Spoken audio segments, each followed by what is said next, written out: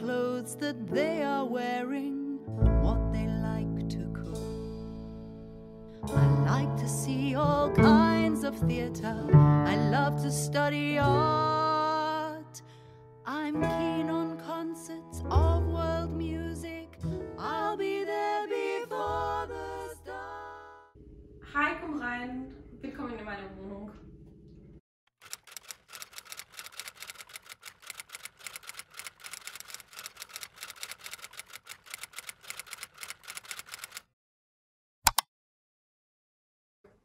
Hi, mir geht's ganz gut. Ich fühle mich gut, ich fühle mich entspannt und gemütlich. Ich spiele ein bisschen Klavier, ich unterrichte und ich gehe einkaufen. Ich tue, was ich kann. Komm rein, also setzen wir uns am Klavier. Fast jeden Tag, ja. Also 99% der Zeit übe ich hier. Ich gucke YouTube-Videos, ich gehe einkaufen. Ich spiele verschiedene Werke von Brahms, von Takemitsu, von Bach, ja, also von allen möglichen Komponisten. Und ich lese auch viel vom Blatt. Ja, ich habe viele. Das ist eine sehr schwierige Frage für einen Musiker, aber ich mache sehr Mozart, ich mache auch sehr Chopin, Liszt, Schubert, Ponce, also viele verschiedene Komponisten mag ich. Also mir gefallen eigentlich alle Werke, die ich gerade spiele. Ich glaube, dass wenn man ein Werk übt oder spielt, verliebt man sich in diesen Werk. Ja, ich spiele ein bisschen Takemitsu vor.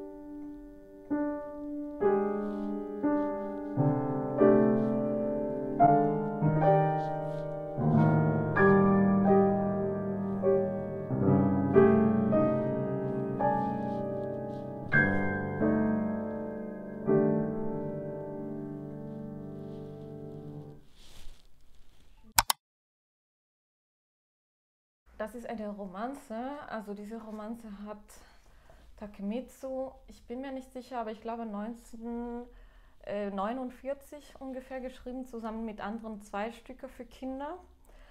Und das ist eigentlich das schwierigste Stück von diesem Zyklus sozusagen. Die ist ganz schön, also ich finde immer, dass man da japanische Klänge hören kann von verschiedenen Instrumenten. Und wenn man sich schon mit japanischer Musik auskennt, merkt man, dass das Stück aus Japan ist, obwohl das dissonant ist. Also da, ja.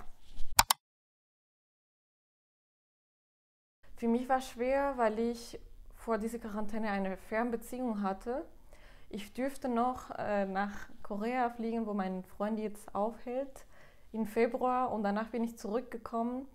Und alles war anders, also ich musste online unterrichten, ich dürfte nicht mehr an der Musikhochschule üben. Also ich habe hier ein Instrument und da lässt sich ja viele Sachen vorhanden, aber ich darf hier nicht 24/7 üben, ohne dass die Nachbarn sich beschweren. Also man darf höchstens ohne Kopfhörer 2 Stunden pro Tag üben.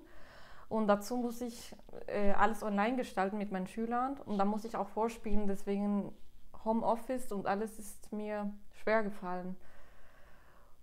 Und mit Freunden und sowas darf man sich nicht so oft treffen. Also ich dürfte auch meine Einweihungsparty nicht machen. Ich bin umgezogen, also ich hatte ein Problem in der anderen Wohnung. Und ich wollte nicht einen zweiten Lockdown dafür bringen, weil wir auch da sehr viele Probleme hatten mit Heizung, mit anderen Sachen. Und ich bin zum Glück umgezogen und jetzt habe ich alles schön eingerichtet.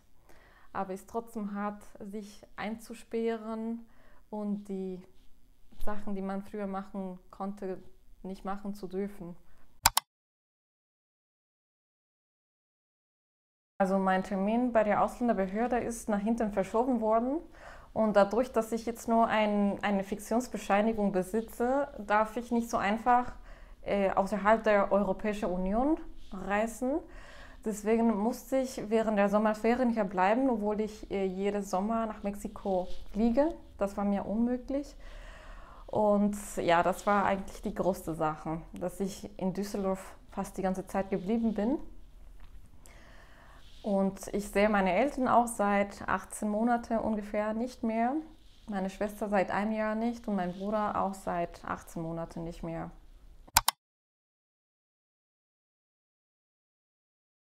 Dass ich nicht so viel Zeit unterwegs bin. Also ich arbeite 3-mal der Woche bei einer Musikschule, die in Willich ist. Und ich muss immer so 15 Minuten hinfahren und dann 50 Minuten zurückfahren. Also ich bin fast 2 Stunden unterwegs, wenn ich arbeiten gehe. Ja, also seitdem ich Online-Unterricht mit meinem Klavierlehrer habe, spare ich auch viel Zeit. Also ich muss nicht 30 Minuten vorher an der Musikhochschule sein. Ich kann mich zu Hause einspielen. Wir hatten auch immer Probleme gehabt, um Räume zu reservieren. Und das habe ich jetzt nicht. Also ich kann mich 20 oder 30 Minuten vor meinem Unterricht einspielen und dann spreche ich mit meinem Lehrer und dann machen wir die Online-Stunde so, wie sie kommt.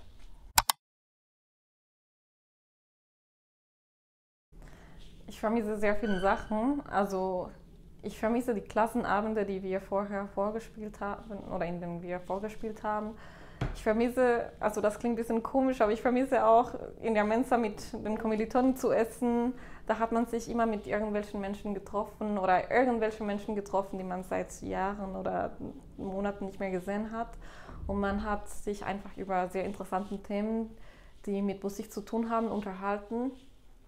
Und ich vermisse auch meinen Klavierunterricht, also auf ein Instrument Live-Unterricht zu haben.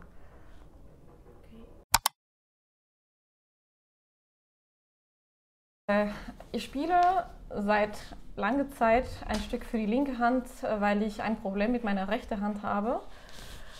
Das ist die Chaconne in D-Moll von Bach und das ist eine Transkription, die Brahms für die linke Hand gemacht hat.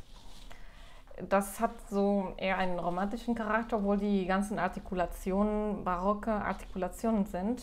Also ich gehe davon aus, dass Brahms das so wie in dieser barocke Weise artikuliert hat, weil das ein Geigestück ist. Ja?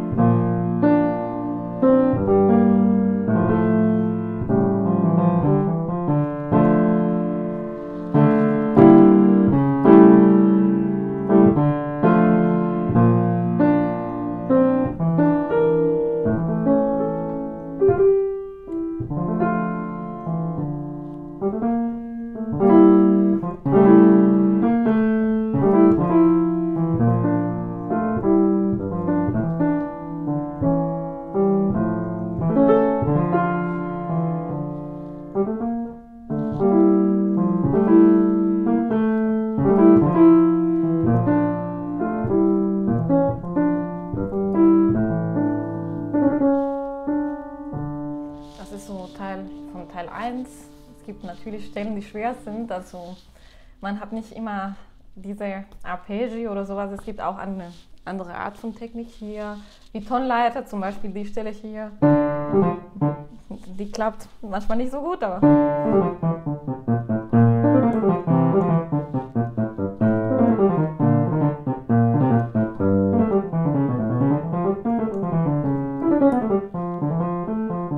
und so weiter. Also das ist so ähnlich. Dass sie einfach weiter üben, weiter Musik hören und dass sie sich auch ab und zu, also wenn das möglich ist, wenn das kein Risiko für die darstellt, dass sie sich ab und zu auch mit anderen Menschen treffen. Bleibt gesund und denkt nicht, dass diese Quarantäne und dass diese Situation für immer da sein wird. das ist nicht das Allerwichtigste und ich glaube, wir denken sehr viel drüber nach, dass das alles schlecht ist, aber wenn man an anderen Sachen denkt, dann kann man auch diese Pandemie vergessen. Sehr gut, also tschüss. Tschüss, bis zum nächsten Mal. So.